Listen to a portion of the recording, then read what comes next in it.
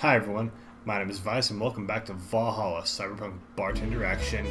Last time we went on a break and talked dog stuff with the dog vet person and had dogs. It was a very doggy night, but now there are no dogs in sight. And okay then, back to work. Welcome to Valhalla. Oh hey there, Alma.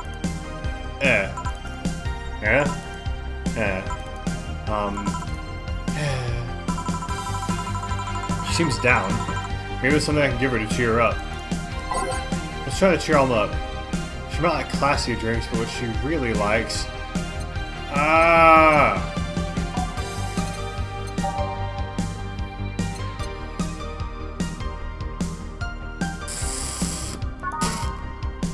I want to say Cobalt Velvet. Please be right. Please. Please be right. Please be right. I need Muns. No, I didn't get any money. Hey. And this? That's on me. Drink. So at least change your question. Oh, on me. Come on. You need money. Why not just say you're worried about me? You got the message anyway, didn't you? Huh. So, how is it? Well, it has alcohol and I'm in a bar, so good enough, I guess. I got you to speak. That's all I wanted. What, you gonna jinx me or something? No, but you being down and silent is so uncanny. We can talk of some kind of windbag. You know what I mean. Yeah, I do, thanks. So, why are you deflating? Deflating? When I got sad and started sighing repeatedly, my grandpa would warn me that if I started that I would start deflating like an old tire if I kept it up. Heh. So what is it? Was it the news about people dressing in bunny suits after the whole Alice Rabbit boom? Nah, that's old news. I mean, it is a problem, but such a thing would only annoy me. Say, Jill, how's your mood right now? I want to ruin it by blowing off all my stored steam. Silly Alma, I've been feeling like utter crap the last couple of days. You can't make me feel worse. So go ahead, unwind all your worries on me. Don't say I didn't warn you. Okay, so remember my sister Diana? The one that separated from her husband and forgot her kids while screwing her way around or something? Perfect summary. I'll use it next time. I didn't tell you the whole story then, more specifically, that she threw her husband out after months of abuse. Oh. However, that woman is incapable of getting a job and maintaining herself. And I mean that. She never even thinks about selling herself or trying to earn her bread.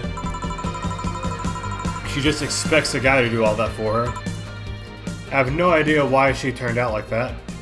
Both my mom and dad were hard workers. They even started a small shop to have something to do after retirement. Huh. So, what does this fully capable woman do a couple weeks later? Why, bring her abusive husband back, of course. What?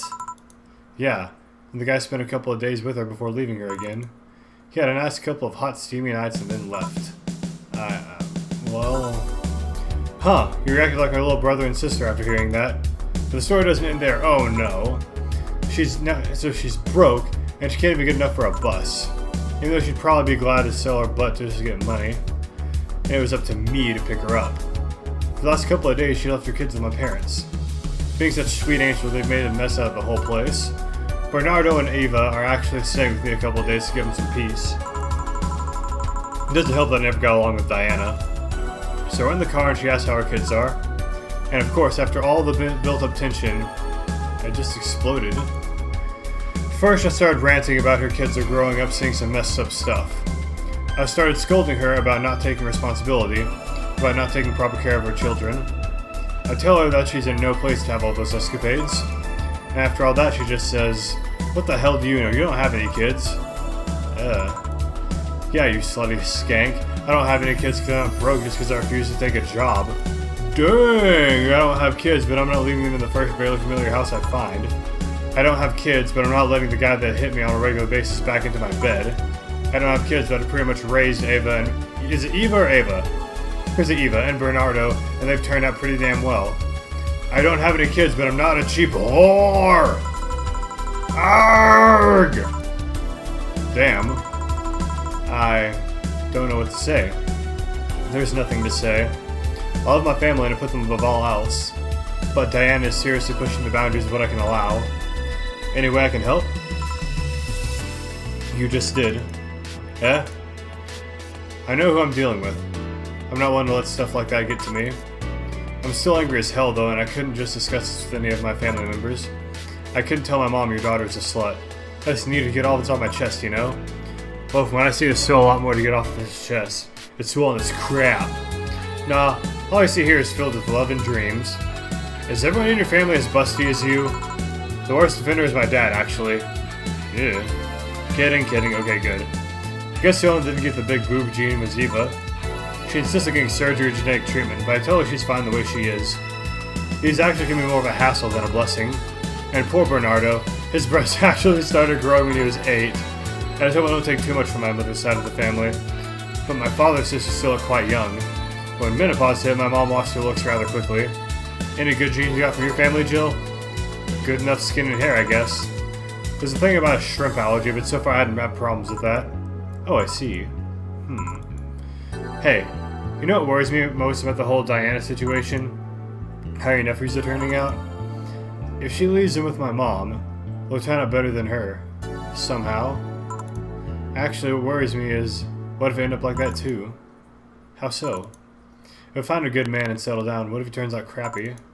What if I have a sudden burst where I want to live my life and end up like that? What if I have kids and end up neglecting them because of all of that? If you ask me, the fact that you're even worried about that is enough indication that you'll be fine. You think? I'm pretty sure. You said before that she pretty much married the guy after a couple of months, right? Yeah? No offense, but those are the kind of people who wouldn't even think about all of that. Besides, if any guy ends up marrying you, it's because he passed your irrational standards. Hey! Am I lying? No. But there are things best kept as unspoken truths. I wonder if you'll ever find a good guy. You will. You'll know when the time comes. I sure hope so. For now, the time has come to get another drink. What can I get you? Give me something with ice, but alcoholic, please. Alright. Cold and with alcohol. Okay. So there's some really expensive thing on the rocks. That one's promising. On the rocks. Cheaper. That's promising. Wait a minute.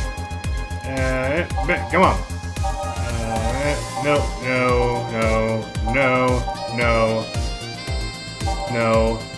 No. Looks like it's gonna be. Wait. Piano Man. That was it. Yeah, Piano Man. 2, 3, 5.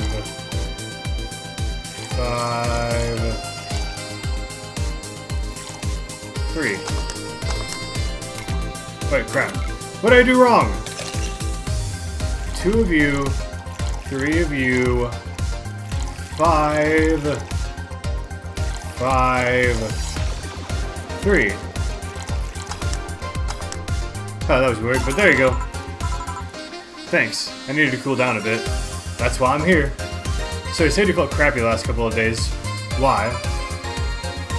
Don't think too much about it. Oh, come on, you heard my problems. I want to help you too. Don't worry too much. Right, I almost got to tell you something. What is it? My boss is throwing a mega Christmas party this Sunday. You want to come? Sure. Something tells me this mega Christmas is going to be a mess in my parents' home, so I'd rather avoid it. Are you guys getting chicken? I can get one. To be honest, I wouldn't know. You can bring it if you want. It won't go to waste. Gotcha. Say, Jill, what's your favorite part of the chicken? Favorite part? I guess I like legs the most. I personally love chicken wings. Really, I like breast better. That's not surprising. Breast is a bit too simple, don't you think? Legs have a better texture. Maybe, but simple is usually better. Breast is easier to enjoy than legs, and a lot less messy. That's where I disagree with you. You silly girls. Boss? At least if you eat fried chicken breast, then it's a lot messier. You're there talking about breasts and legs, and everyone wants to know the best. Everyone knows the best part of the wings. Thank you, Dana. Boss, what's that? Spicy chicken wings? Where did you get spicy chicken wings? Or spicy chicken? You know, spicy chicken. The shop 2 blocks from here. Sorry, let me rephrase that. Why are you carrying a bucket of spicy chicken wings? Why aren't you carrying a bucket of spicy chicken wings? Very good question. Well, because... thought as much. Yo, Armitage. Alma. I know what I said. Will the chicken you're cooking be cooked? Will the chicken you're talking about be cooked already? You might need to heat it up, but it'll be cooked otherwise. Great. I expect you here Sunday at 8 p.m. Thanks. Anyway, I'll be back to my office. She left the bucket. Want some? Don't mind if I do. Oh, mild spice, nice. Weird. Maybe she got a mixed up order and that's why she left them here. She usually orders stronger stuff. I found buckets that make my throat itch from just being near them. Oh. Say, Jill, what kind of guys do you like? That's a sudden question. I'm not too picky with guys, to be honest. I just want them to be decent enough. Not jealous, not aggressive, responsible enough to keep a job. That's no good. Do you like them buff? What about tall? No tattoos or piercings, I guess. Never liked either. What about you? I like them well-dressed. If they got on iron shirts, well-coordinated clothes are sure to catch my eye. So I guess that's a no from both of you to me. Of course, then. Some muscle is always fine, too. But sharply dressed males catch my attention faster. And yet you're still single. That's how I like my men. My potential husband, on the other hand, is another matter completely. I see. So can you get me a drink here? The spicy wings try not to be spicy. What do I get you? Anything, as long as it helps with the spiciness in my mouth. Okay. Let's give her something good over the spiciness of the wings. Like an absinthe. You said anything as long as it's not spicy. 0. This might help. Yep, it did. 0! Why didn't you pay? Alright, so, next question. What kind of girl do you like? You first. Sorry, I don't swing that way. Sure, I have no qualms about saying a girl's cute or cool, but... Nope, I prefer men in my bed. Now you. Crap, just calm down. I guess I like girls with light-colored hair. Light-colored hair? Yeah, you know, like redheads and such. What about white, like your boss? You were just setting me up for that comment, weren't you? Sorry, just that when she got here with a bucket of wings, your eyes pretty much started sparkling. Your whole behavior transformed. You became giddy and cheerful all of a sudden. Hey, I can't blame you. She's pretty nice. I just felt like teasing you. So, light-colored hair. What about blondes? Do you like me? Yeah, I guess. Let's say I'm into girls, too, and I started hitting on you. Would you go along with it? Nice body, pretty face, and a good apartment? I would never let you go. Okay, then enough tangents. Why don't you tell me why you were feeling crappy all these last days? What? Oh, that. I told you not to think too much about it. And I told you I want to know. Come on, Jill, you've heard my problems so many times, now I want to help you. Come on, come here. I told you to sit here, come on. What? What are you... Alright then, now I'm the bartender and you're the client. Hardly. The bartending station only works with me. I see. Okay, whoa. Then I move this here, click this here, and... Now it works for you, for me, and that dog in a wine shirt. Why did a rabbit show up?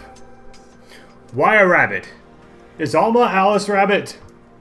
I think Alma's Alice Rabbit. Why with him too? He's a dog, in a freaking Hawaiian shirt. Right, and how did you even manage to... Oh yeah, hacker. Right. Now we've changed roles. You've been feeling crappy. Mind telling me why? It's a long story. I don't even know where to start. Start from the beginning. Okay then, it's something that goes back to my college years. Whoa, that's taking it way back.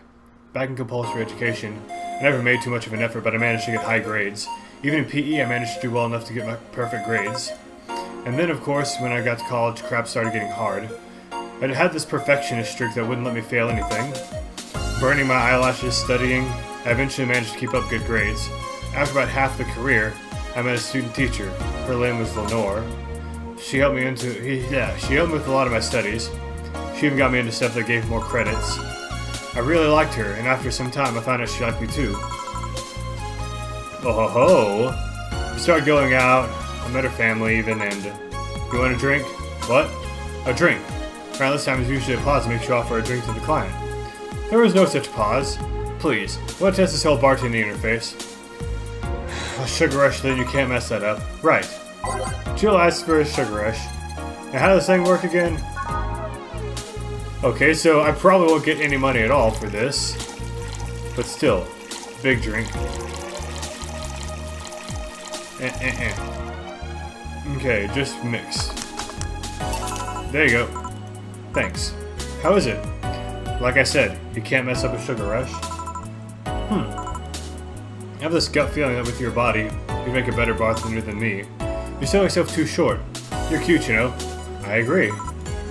People don't go to bars for cuteness, though. You've obviously never been to a cat bar, then. Besides, my boobs can be a hassle when trying to move around this kind of stuff. So keep telling the story. Well, as the career went on and on, it got harder and harder. The last year and a half of it became nothing but study session after study session, investigations, my thesis. When the graduation came, I had to make a speech, and suddenly, while reading said speech, I almost had a panic attack. Fear of public speaking.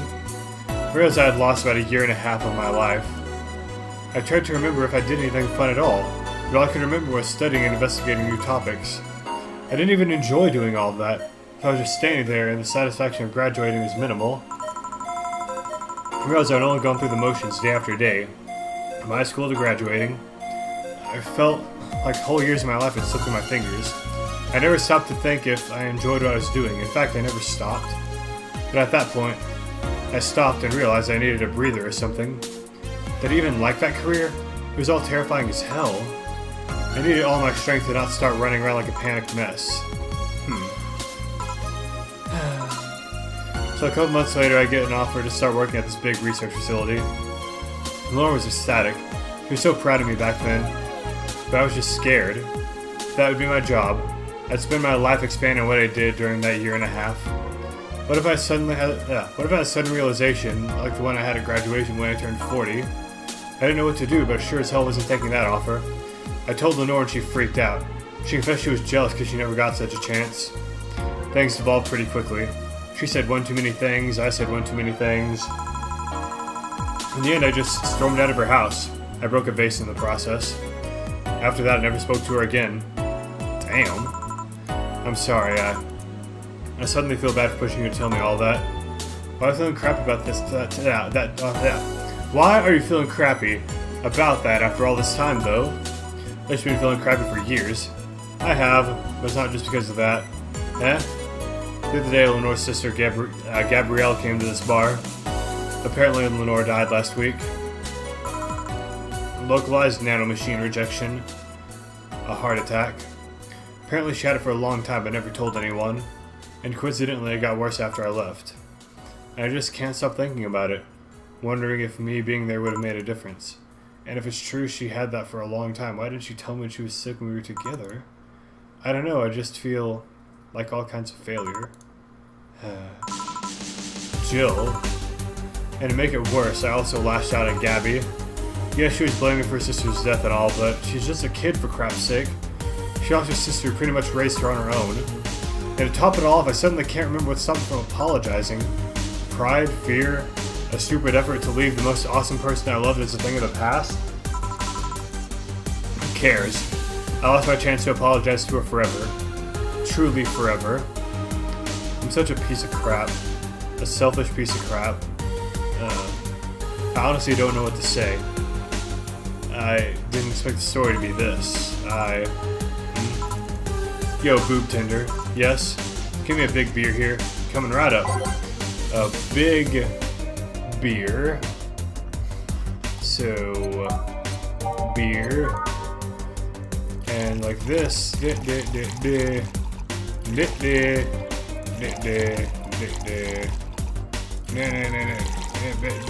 there. Get in there. Okay. Go. Okay.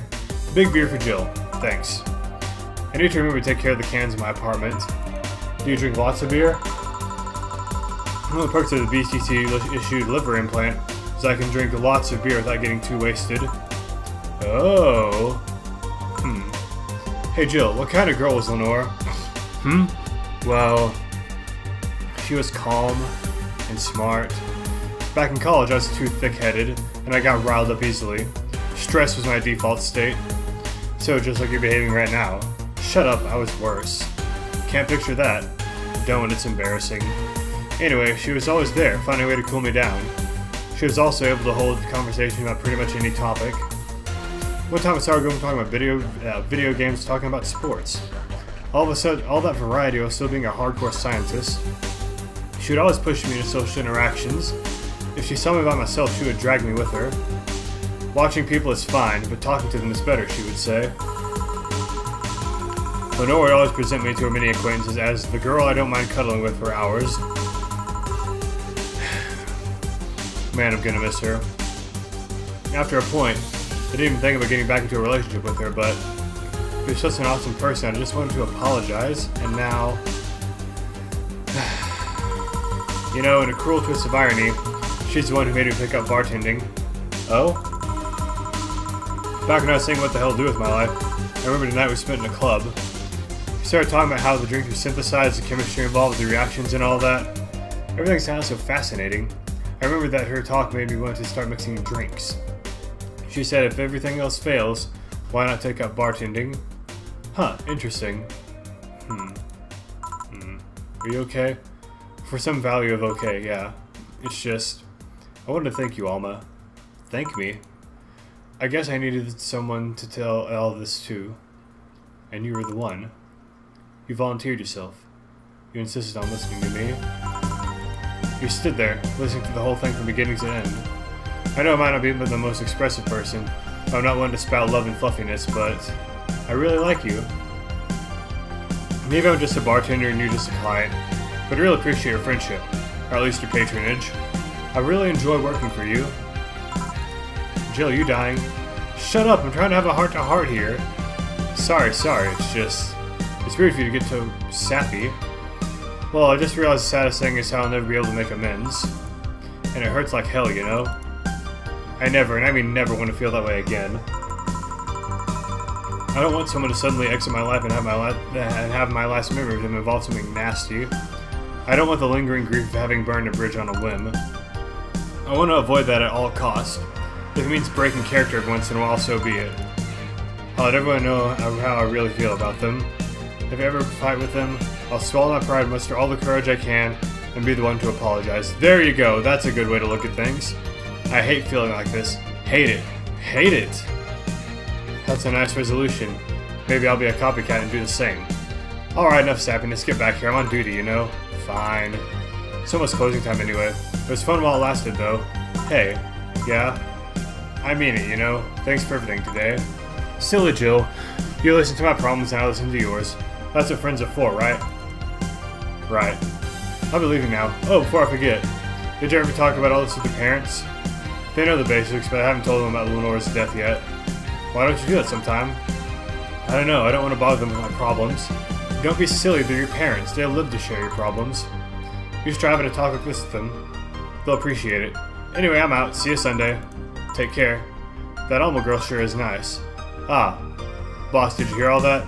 Not all of it, but a good chunk of it at the very least. Your expression changed a lot already. It did? You look happier. That's always good. Anyway, let's call it a day. I expect an even brighter Jill tomorrow. Right. Oh yeah, boss, about those chicken wings. Frickin' idiots and spicy chicken. Sorry, Danny, we won't have enough spices for your order until tomorrow, they said. Is that how they treat the regulars? Call the manager. Boss? Okay.